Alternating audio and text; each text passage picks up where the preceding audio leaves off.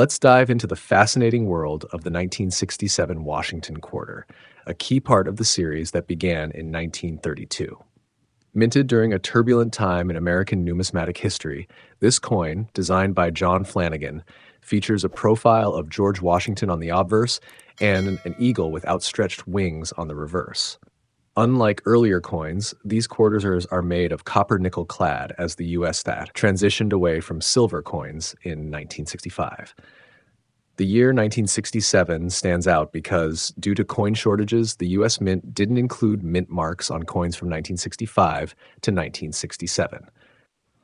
The Philadelphia Mint produced a significant number of quarters in 1967 to meet public demand during a period of economic change and coin hoarding.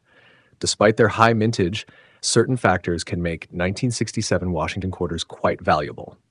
Uncirculated coins in mint state, MS, retain their original luster and sharp details. Higher grades, especially MS 65 and above, can fetch premiums due to their exceptional condition.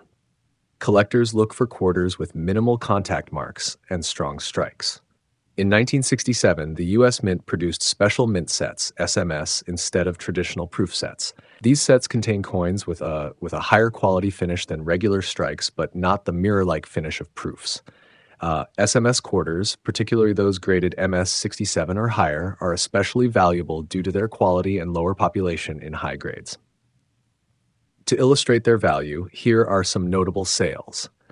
1967 MS67, a 1967 Washington quarter in MS67 condition, can command prices upwards of $500, reflecting its pristine condition and desirability among collectors.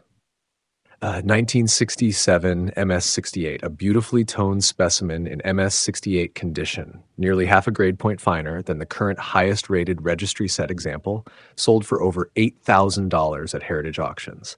This coin features a bold strike despite die wear with champagne interiors and lovely lavender and ice blue border toning and no major abrasions.